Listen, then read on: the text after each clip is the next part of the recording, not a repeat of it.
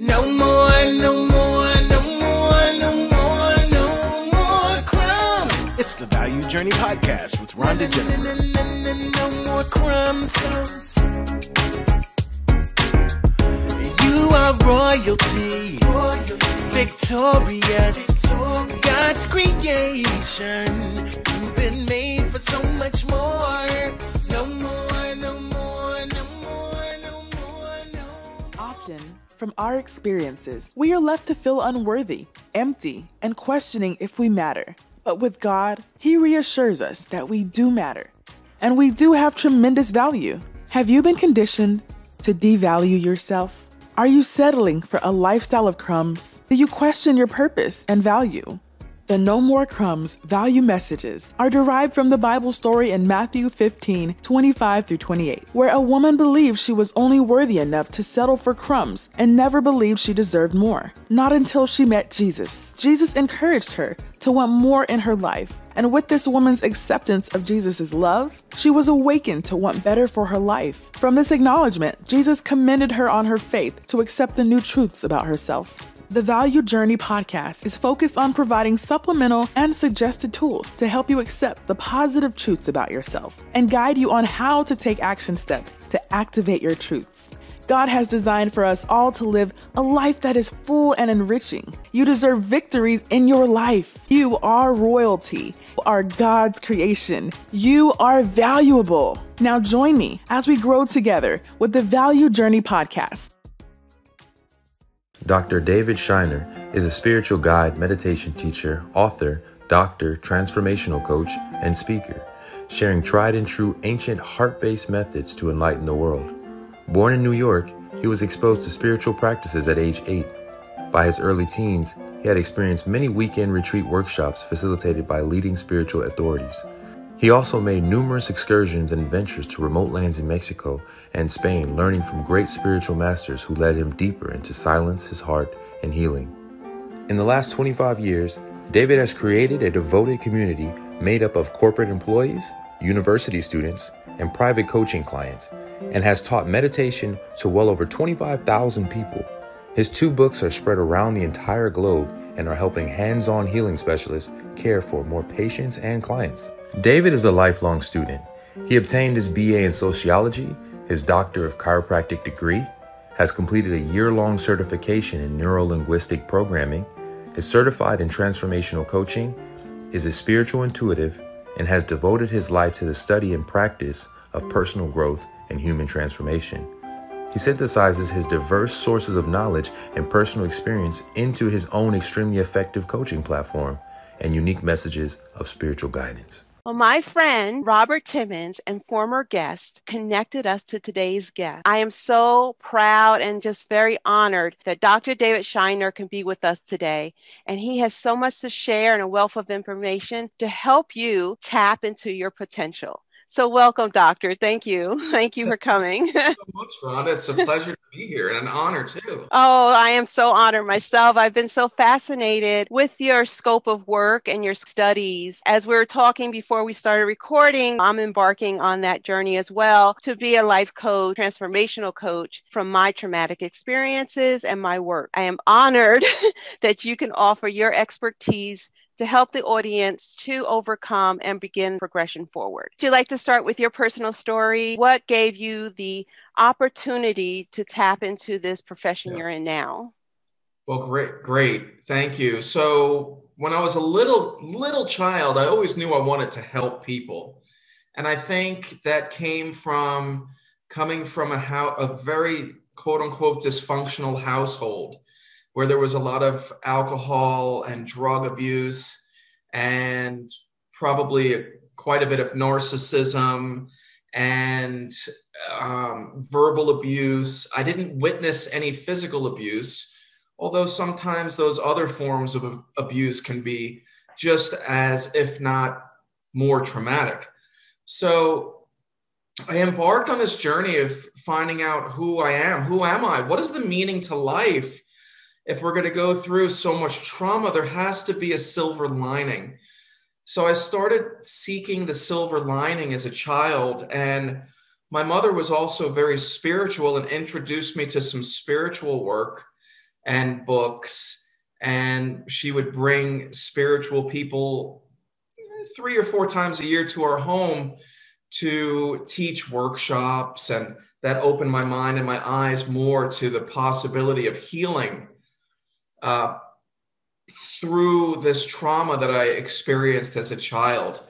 And the turning point truly for me, I packed my bags, I took my dog on the leash, and I left home at 13 to just get out of there. Because, after a period of time, who can be subjected to so much trauma of that nature?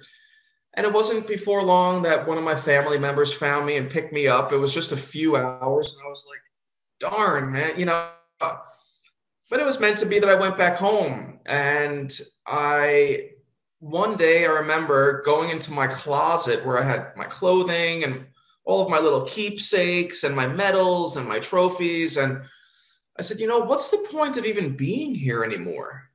If there's going to be so much trauma. And then a voice spoke to me. And I know that it was the voice of God that said, there's a higher purpose for you to be here. And it's important for you to stay where you are and go through, like the acorn has the promise of an oak tree within it, and the caterpillar has the promise of a butterfly within it, and the grain of sand inside the oyster shell has the promise of a pearl. There is that promise that you're going to awaken to and help other people. That's how it all started. That's an amazing story. Similar traumatic experiences and dysfunctional family. It really takes a toll on your self-esteem. Feel like you said, you're at the end of your rope. Why? What's the purpose? It seemed like your mother was a value indicator, a person that spoke into your life, reawaken, do something different and something better. Yeah, she was. She went through a lot of this turmoil in the household as well. Yet at the same time, she had a great support system and always sought out spiritual healers, and was into, Wayne Dyer books and Marianne Williamson, Louise Hay. And she introduced me to a book called The Way of the Peaceful Warrior by Dan Millman, which is an amazing book, and also a book called Jonathan Livingston Seagull by Richard Bach. And I encourage your audience members to take a look at some of those books, because it's about the journey, going on this journey and finding oneself. And you're 100% correct. The self-esteem gets minimized if it's there at all, because we end up subordinating ourselves to authority figures. And then we try to help these people and fix them. And we take the focus off ourselves and place the focus on saving other people. And so my mom was a great guidepost for me. And unfortunately, she passed at a real early age with cancer. And she said to me right before she passed, she said, maybe you'll be the one to break the chain. These things set me off on my journey to find out who I am and how can I in turn help other people find the greatness and magnificence that's within them. She was a great person to help me. And that's so selfless of you and courageous as well to take on that mantle. And I know you're helping, I saw that on your website, you're helping countless people, touching lives in so many ways and at so many levels because of the experience you went through, and also because of your kindness, because that couldn't have been accomplished without that. And so I'm really intrigued about the different spiritual practices that were shown and studied, please. Oh, definitely. So some of these healers, Native American healers, would come to our home on Long Island. I ended up growing up on Long Island, right? We always put quotes around growing up. And they taught Native American medicine wheel practices and spirit animals and working with crystals. So at a young age, I was exposed to all of that wisdom. And then when I eventually did leave the house And I had the opportunity to study in Spain and Mexico, and I've traveled to Hawaii, Canada, and all throughout the US. I embarked upon working with great masters and spiritual teachers and mystical studies, esoteric wisdom, and meditation programs. And I've been able to incorporate those into my work so I can bring it to people. And a lot of the work that I do as well, I learned from some of these people channeling and being able to tap into the voices that are coming through, yet we don't oftentimes have the ears to hear because we're not listening, and being able to work with people on an intuitive coaching, spiritual coaching level. And I did have an amazing 15-year experience with a teacher where he brought some teachings from what ought to have been taught in the far remote mountains of the East. Yet because of the strife and the conflict between China and Tibet, those teachings were brought to the to the West, where we are in the United States. And I was fortunate enough to come across many of those as well, and principles of remembering oneself and self-observation, being able to notice when we're so quick to react when somebody says or does something. We don't have to. We can become a voice of stillness and neutrality and observe ourselves and create that gap from reacting or observing in that silent space, and then ask ourselves, what are my choices here? We're not able to do that when we're in the trauma, when we're in the dysfunction. But as we slowly come out of it, which everybody can, and it often takes working with a guide, working with a coach, such as yourself, myself, Robert, and all of these people, to lead them and give pointers and arrows to the greatness within themselves. Yeah. And what methods? I saw that you were also teaching a silent meditation, and does that contribute to tapping into that? That does. It contributes greatly into tapping into it. And one of the things that I guide people into their sacred space inside themselves, into a gratitude meditation. It's so challenging when we're going through the trauma, when we're going through the angst and the turmoil, to be able to turn the mirror from just seeing all of the dysfunction and trauma, to turn the mirror so we're facing the mirror, and then being able to take a look and say, through meditation, through silence, all of the things in my life that I'm grateful for. And once we start practicing gratitude for what we do have, that can shift the perspective totally. The meditation that I lead people through, also, I am tapping into universal messages, and those are coming through so I can, through a guided meditation, bring information and messages that people need to hear in the present moment. That's so powerful. That's amazing. Because change is very daunting, and they're stuck and comfortable in their trauma and in holding their space of protection and being victimized and setting boundaries. To make a change is very daunting. And to change into something that they always dreamt about is very scary. So how do you overcome that, or help the person visualize that they can make a positive change? Well, that's a great question. And the first way is to make a list of your fears. Everybody has a set of fears, the same way everybody is born with a set of talents. we're born with the talents. We accumulate the fears as we age and as we're exposed to different traumas and dysfunctions and experiences. And then when you are in touch with what your fears are, which is difficult to do, for example, the fear of being seen, the fear of not measuring up, the fear of failure, the fear of success, the fear of public speaking, okay? Whatever the fear might be, I always recommend to people to confront those fears and move beyond the fears, because on the other side of your greatest fears reside your biggest freedoms. So it's your fear that's the gateway to freedom.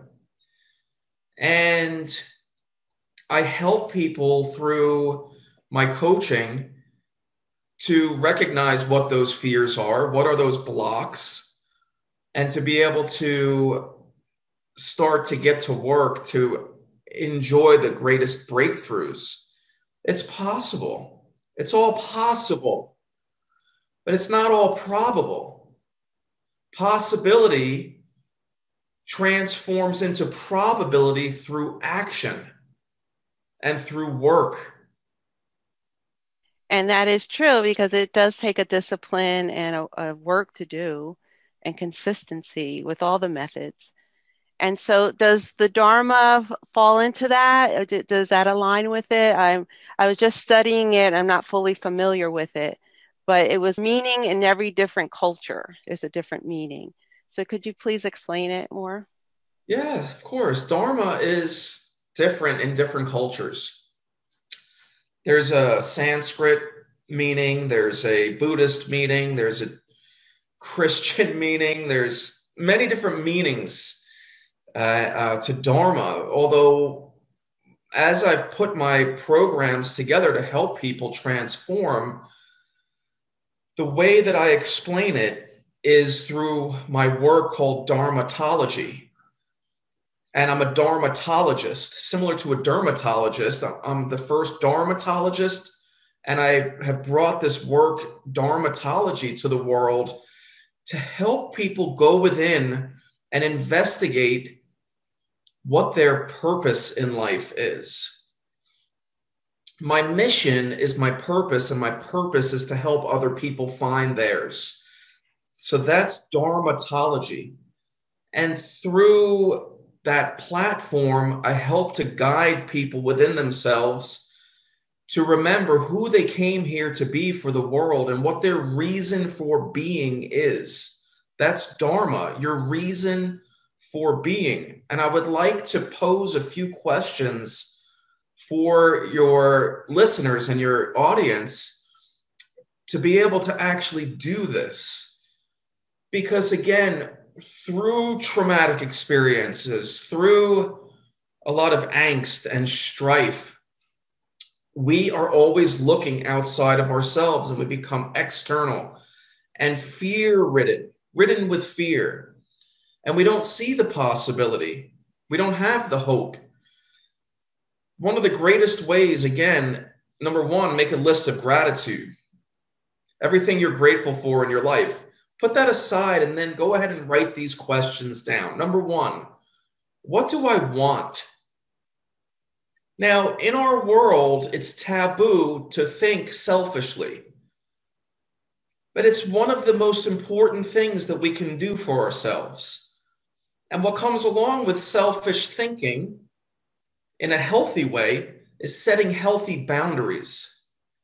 And there's an amazing book, and I'll get back to these questions in a minute, called Boundary Power. It's a purple and black workbook. I recommend all people listening, because we're never given a manual on how to take care of ourselves, so we can't really take care of others. Learning to set healthy boundaries, please look into that book. It's available on Amazon. It's a workbook, amazing. So the first question is, what do I want? Make a list of everything that you want. The second question is, What would that do for me specifically? Number 3 is, how will I know when I have it? Number 4 is, what resources do I need to get what I want? Number 5, what resources do I already have? Number 6, what keeps me from having this already? Okay, write those questions down, put them to the side, and now write these questions down. Number 1, what do I love to do? What do I love spending my time doing? Start taking the focus off of the external world and start looking within. Number 1, what do I love to do? Make a list. Number 2, what are my unique talents? Everyone, as I said at the beginning, Rhonda, is born with a set of unique talents. They learn the fears. Write down what you're uniquely talented in. Number 3, what does the world need? Compassion, understanding, etc. Number 4, what can I be paid for? I'll tell you, you could be paid for what you love doing and what you're uniquely talented in. And when you put those together and you go get to work on that, you'll have more abundance and prosperity than you could ever imagine. Those questions really challenge you. Thank you for that. Thank you. That's wealth. And when you finally recognize that potential. So now, what do you do with that? You answered all the questions. You're recognizing and accepting your potential. What do you do with it next? So there's the movie that a lot of people that are listening to this have probably seen called The Secret. And The Secret is wonderful, although the law of attraction is great. It leaves out the glue. And the glue is the action. Now, I recommend most people work with a coach. I'm a coach. There's many coaches. Thank you. And a coach is able to recognize blind spots in people, things that they're not able to see themselves, to bring them into the spotlight so then they can be seen and then they'll disappear. So it's the action. It's getting to work. It's when you do that exercise and answer those questions and your reason for being comes from within you out, and it's embedded in your heart space, in your heart chakra. Everybody has it within them. I say take baby steps. Devise a plan. Rome wasn't built in a day, and neither were you. You took 9 months to create this perfect specimen. Everybody wants this thing yesterday. We're in a quick fix, microwave oven, drive-through society. All of the greatness takes time to come to the forefront. So seek help in the form of guidance. And remember, just because other people say so, it doesn't make it so. The answers you seek are inside of yourself. So when you find it, keep the lid on the pot. That steam is building. Don't take the cover off the pot and let all the steam out. Keep the cover on. Let it keep building.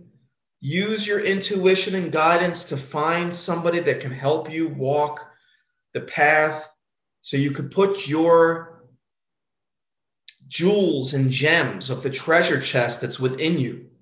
You can bring those out slowly. That's beautiful. Thank you. And I recommend you. You're amazing. So as a coach and as a mentor, how do you get the clients to stay consistent and focused? Fulfillment have you found in a particular great testimony? that has happened? I'm sure each one is different, but which one stands out the most to you?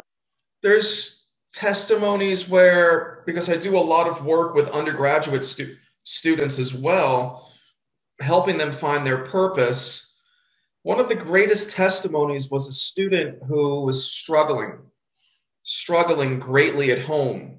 A lot of dysfunction, trauma, different forms of abuse, was in college just to escape, just to be out of the house, didn't have an identity. Self-esteem was eroded. And she was in one of my lectures and thought that she wanted to go towards athletic training, possibly strength and conditioning, physical therapy, all great careers. But then when I took the class through this exercise and then I started working with her one-on-one afterwards, she came to me and said, I had no idea what my purpose was. Now working with you for a series of just a few months, I see that I'm here to be an executive chef.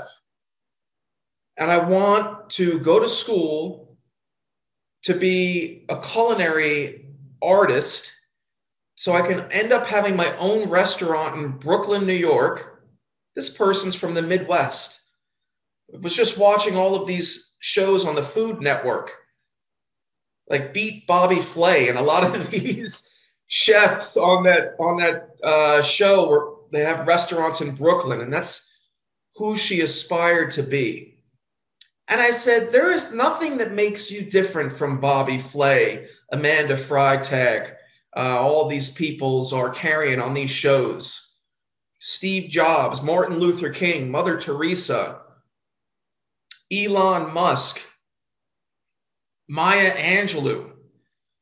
They made a choice to step out and step in front. We all have the same greatness and magnificence within us. But this young student recognized that. I'm here to be a chef. And she's finished with the school and she just opened the restaurant in Brooklyn in 2020. Well, we can all do that. It comes back to that first question.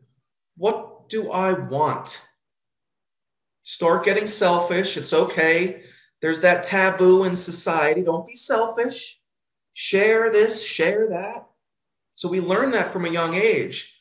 We're programmed and conditioned by well-meaning parents, teachers, and they're well-meaning, but they're just repeating everything that they learned. It doesn't mean just because it said so, it doesn't make it so.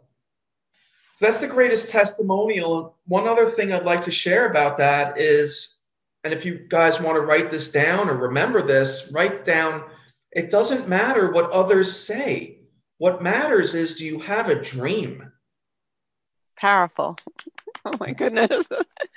Draw dropped here. Back to the silent meditation. And so that just intrigues me because I believe there's so many layers to that method and practice. I just started meditating on my own with the breathing, like the mindfulness, but silent meditation sounds so in depth. If it's continued to really get into the core of who we are and to get through the woods of the trauma so we could be set free.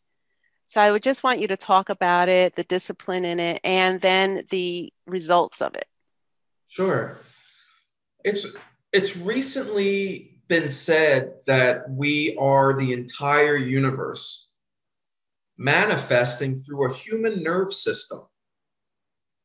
The nervous system is made up of the brain, the spinal cord, which is the extension of the brain, and the 31 branches of nerves that come off of the spinal cord.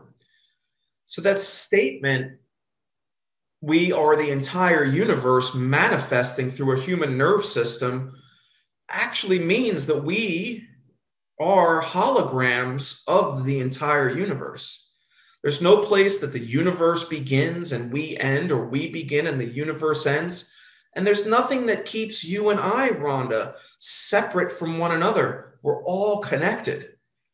Again, that programming and conditioning by the well-meaning people that came before us laid the cards out for us to pick up that hand of cards. That's the hand that we're dealt and we're supposed to play it. And I say, no, take that hand and throw it back in and ask for new cards. Yet, better yet, just throw those cards in and just go. Just go explore. So meditation is an exploration of silence within. And when we tap into that silence, what we'll find is that there's a backdrop from where all the noise originates. And there would be no noise without that backdrop of silence. One of the interesting things is that when we sit and we get into a meditative state and close our eyes and become quiet and still, one of the first practices is just recognizing the breath. Actually, even before that, it's useful to do a scan of the body for any areas of tightness or tension. And notice, for example, if the shoulders are tight, bring the awareness and the attention to the shoulders. They might be up here. Then you'll notice that you can just drop them and let it go. You can also bring your awareness and your attention with your eyes mostly closed, slightly open, to allow some light in, because we don't want complete darkness, is to start bringing our attention to various areas of the body. Meditation originated way, way before we even know. Before Buddha, you guys can look up this name. The person's name is Zarathustra or Zoroaster. Nietzsche wrote a book called Thus Spoke Zarathustra. Take a look at Zarathustra's life and what he brought to the world. And in meditation, when you start becoming familiar and putting your attention to different parts of your body, you'll then remember that you have one. Because most people are up in here the entire day, thinking, constantly thinking. And what you'll notice in meditation, once you can start remembering that you even have a body, is the thoughts will carry you away.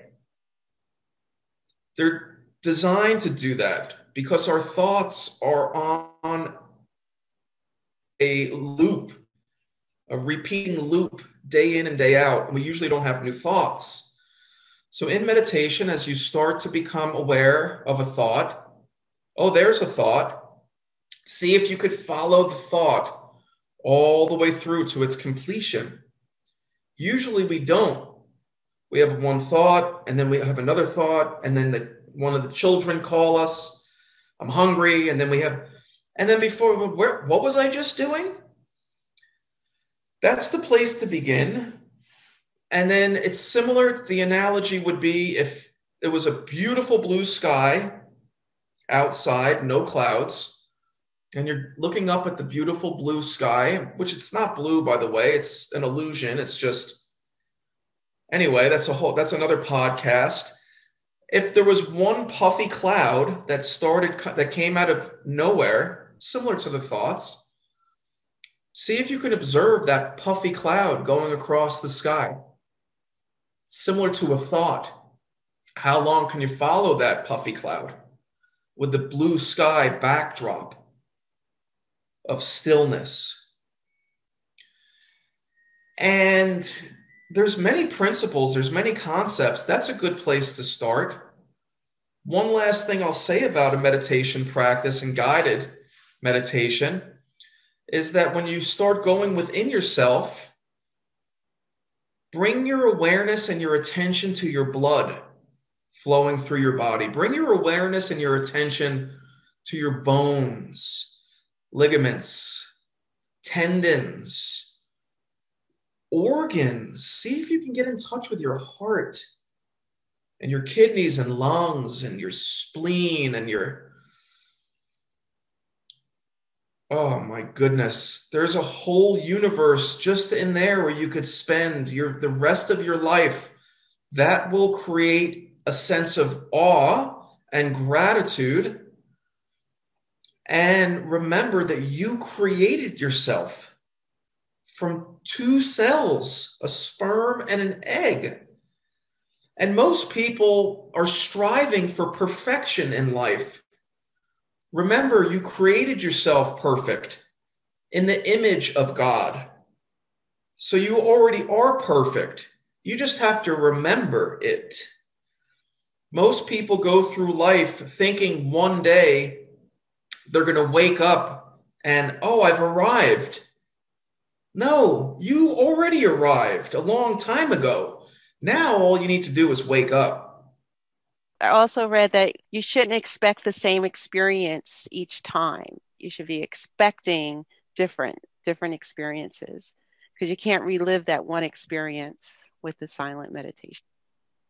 It's extremely powerful. It's actually impossible to experience anything in life the same. There's this word that we hear people say a lot, and that's called like. Like when I went to no, it's like nothing, because we're always only in the present moment. So it's impossible for something to be like anything else. And that relates to what you just said. Each and every time it's going to be a new experience. Guess what? Most people are typically living in two dimensions that are illusions. One is the past and the other one is the future.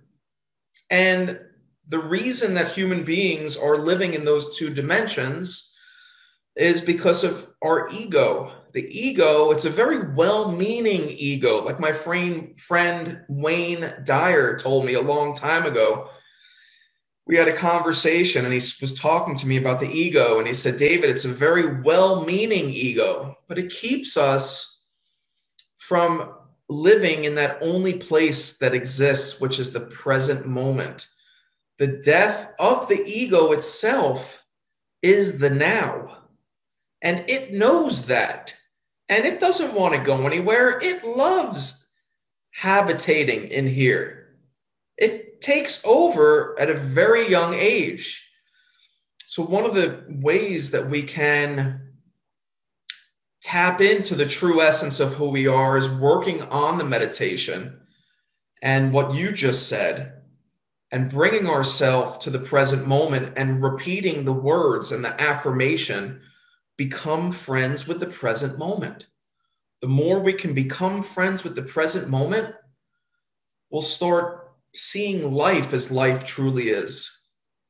And that's a good point, because you mentioned Louise Hayes. I listened to her affirmations, the I am affirmations, and that has been changing me tremendously to remember the positive things of who I am and what I could do.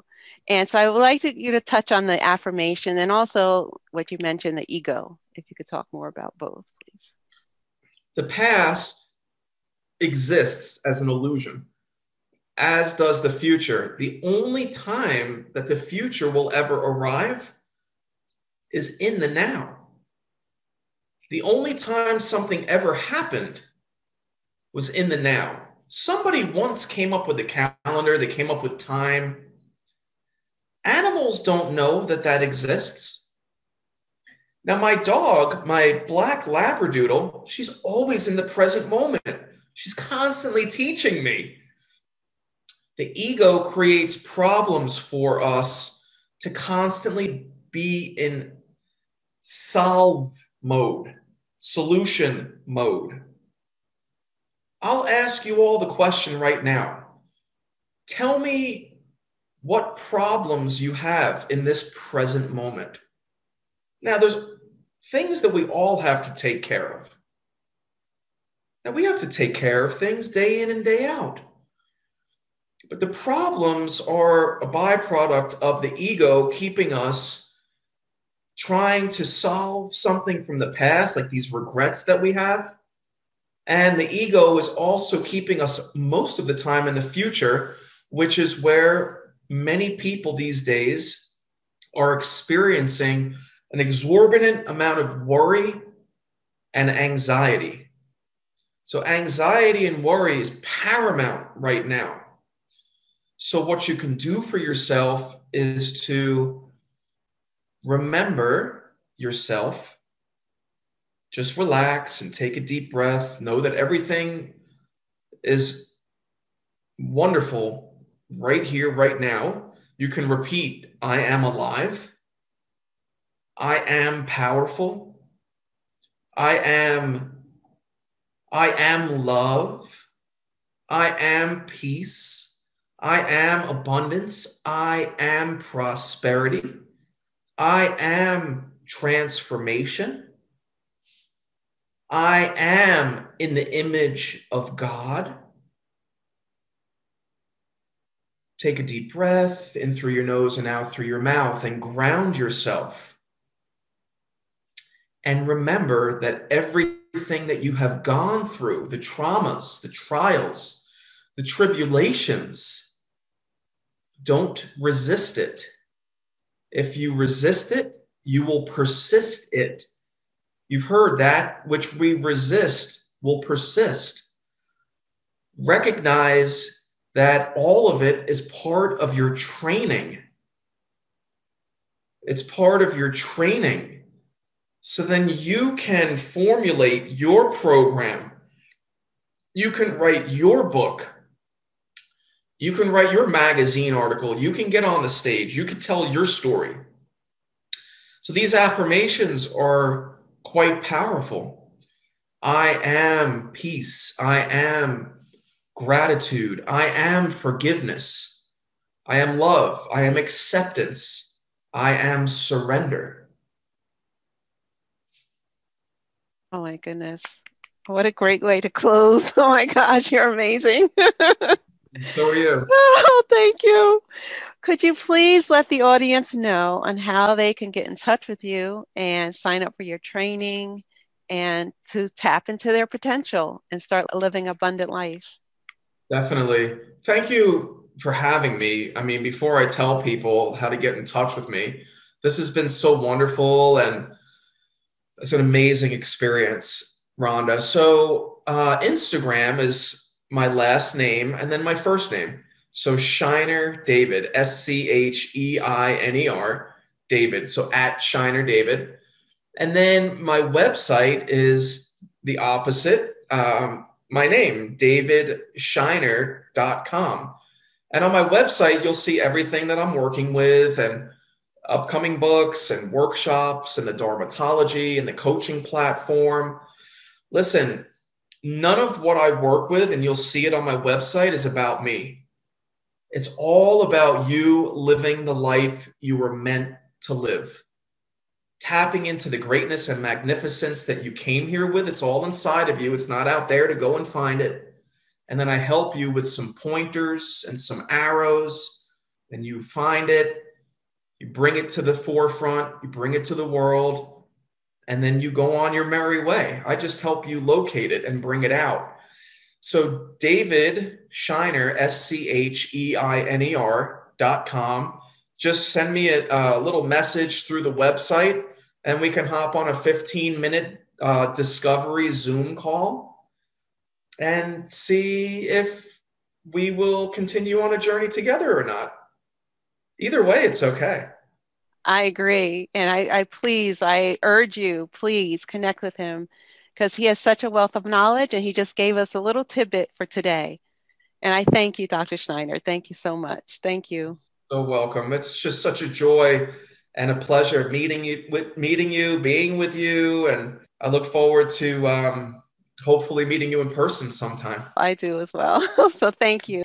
And please connect with him as soon as possible. Until next time, I'm Rhonda Jennifer. Thank you. To find out how to tap into your potential, contact Dr. David Scheiner, Instagram at ScheinerDavid or at www.davidscheiner.com.